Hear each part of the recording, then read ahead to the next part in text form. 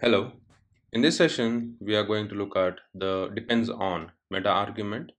Now, by default, when we are creating the resources, so let's say we are creating multiple resources using Terraform. Now, by default, Terraform will handle the dependency for us. So, the Terraform has a built-in feature where it will automatically take care of the order in which the resources will be created so that the dependency are resolved. Now, however, there might be cases where there are certain hidden dependencies which your Terraform cannot handle automatically, or you want to control the order in which the resources are created, then we can make use of your depends on meta argument. So you only need to explicitly specify a dependency when a resource or module relies on another resource's behavior but does not access any of that resources data in the argument. So let's say, for example, you have one EC2 instance and you have a DB instance. Now this EC2 instance depends on the DB instance, right? So you can create a dependency between these two resources.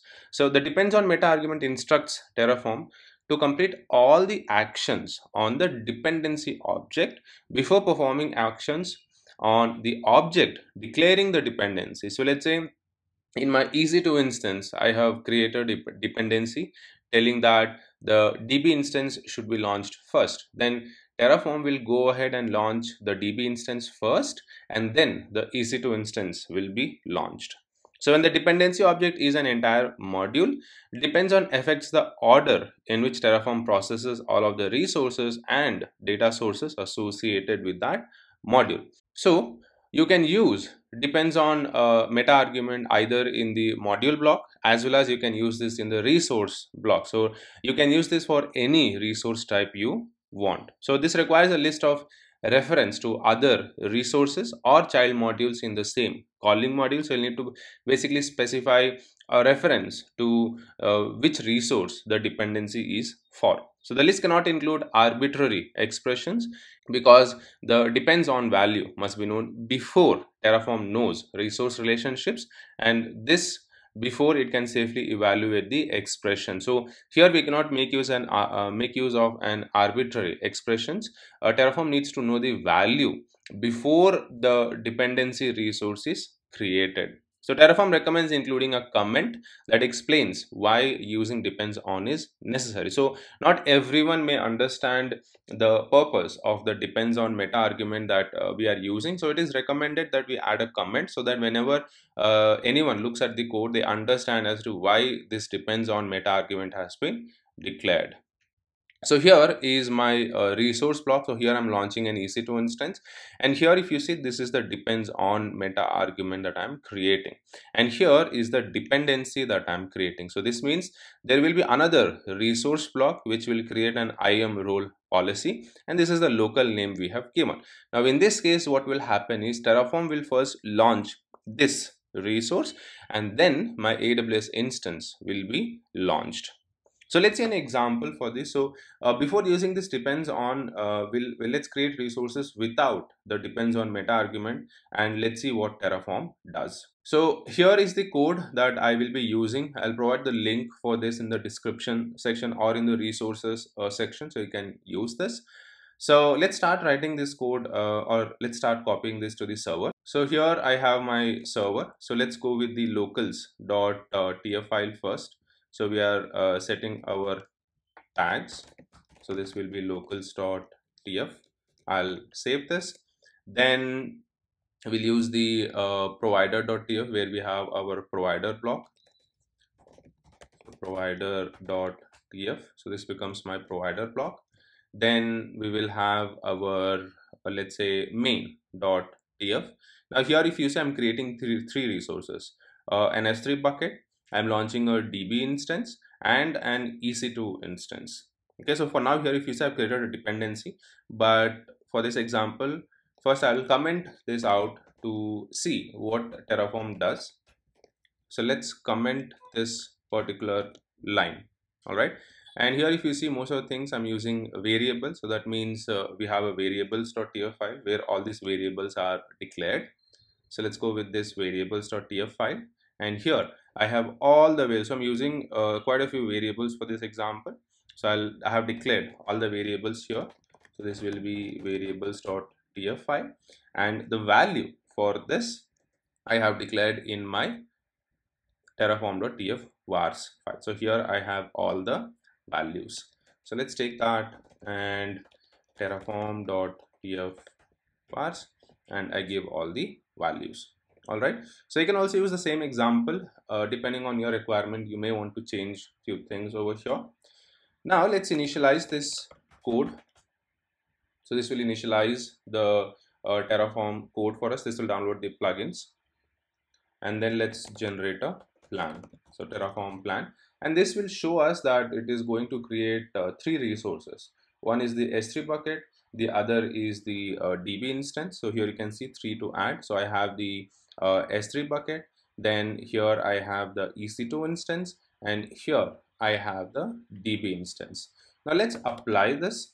So Terraform apply, and I will auto approve this, and this will start creating the resources. So like I said earlier, your Terraform will handle the dependencies to a certain level. So here you can see first my S3 bucket is created. Okay, so the order in which the resources are created, Terraform handles that for us. Now next, this will launch an EC2 instance for us, and then a DB instance. Now this will take some time, so I'm going to pause the video.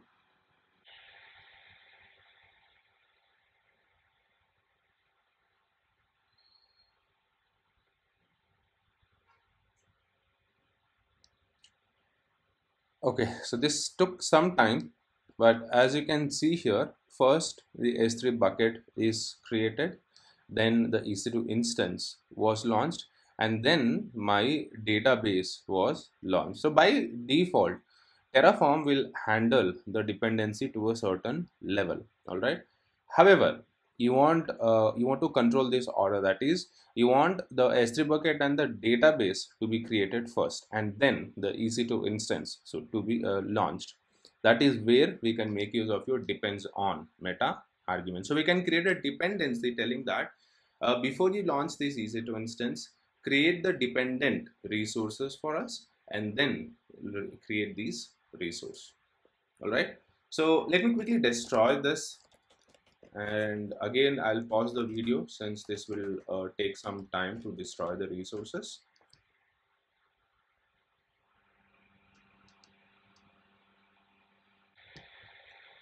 Okay, so the resources are created. So now let's go to our main.tf file, and what I'll do is I'll just uncomment this depends on meta argument. So here I'm creating a dependency. So I'm telling for this resource, all right, for this AWS instance resource, we have a dependency which is this resource AWS underscore S3 bucket, which is here, and this local name comma. So I'm creating two dependencies over here. So you can create a single dependency, that is one single resource dependency, or you can create multiple resource dependencies.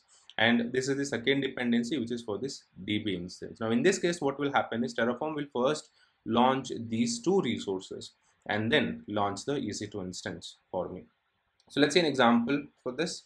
So let's apply this once again, and you will see the order in which the resources gets created will be different than the first one that we did. So in the first instance, the S3 bucket was created, then the EC2 instance was launched, and then the database was created. Now here, because of the depends on meta argument, first the S3 bucket will be created, then the DB instance will be launched, and then the EC2 instance will be created. So here you can see this is the S3 bucket, and here you can see this is launching the database for me first. So once the database is available, then the EC2 instance will be launched. Again, this will take some time, so I will pause my video.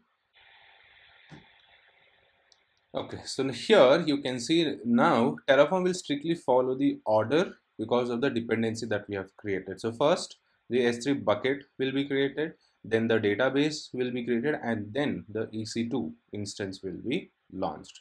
So like this, if you want to handle certain type of dependencies, or if you want to control the order in which the resources are created, then we can make use of your depends on meta argument. That's all for this session. Thank you.